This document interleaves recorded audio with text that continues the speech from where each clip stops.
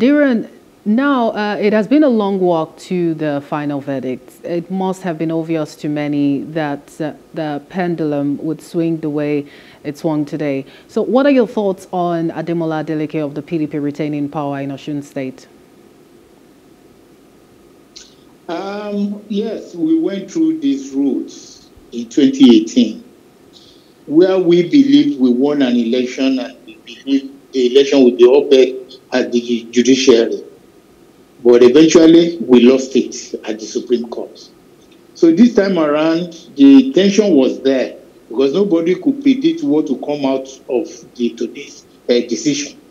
So we had no choice than to continue to pray to God and to douse the tension in Osun State and assure our people that the judiciary will do justice and their votes will not be wished away through the back door. So eventually, when we had the outcome of the judgment, we were all happy. The whole of Osun is in jubilation mode right now. And I'm sure your reporters must have given an indication to that.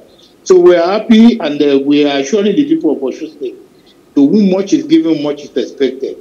The support has been very overwhelming right from the election, from the campaign, up to the present moment, because we knew how they were prayerful since last week. And especially yesterday when we had the judgment will be delivered today. So we are happy, we are extremely happy, and we give kudos to the president for allowing democracy to thrive in Osun State, not only in Osun State, but in Nigeria. And we appreciate the congratulatory message that has come, both from the presidency and from the party.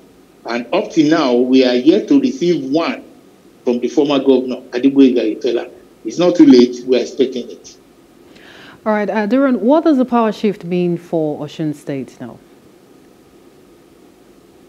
It means a lot for the people of Osun State because that was the basis of their voting for Ademola Adeleke and PDP to start with.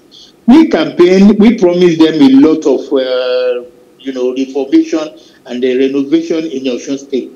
And they have started feeling it. Because what we did in our 100 days surpasses what APC that has been in government for the past 12 years did. Apart from the fact that we were now paying salary, there were backlog of salary arrears, promotions that we have embarked on that we are doing. Roads are being touched, boreholes are being provided everywhere. The healthcare system is being taken care of. Education, yes, we are on it. Well, the people of Osun State are already feeling us, and that's the more reason why today they all went prayerful for PDP and Governor Adeleke. All right, Diran, thank you very much for coming on this evening. Thank you. Hello. Hope you enjoyed the news. Please do subscribe to our YouTube channel and don't forget to hit the notification button so you get notified about fresh news updates.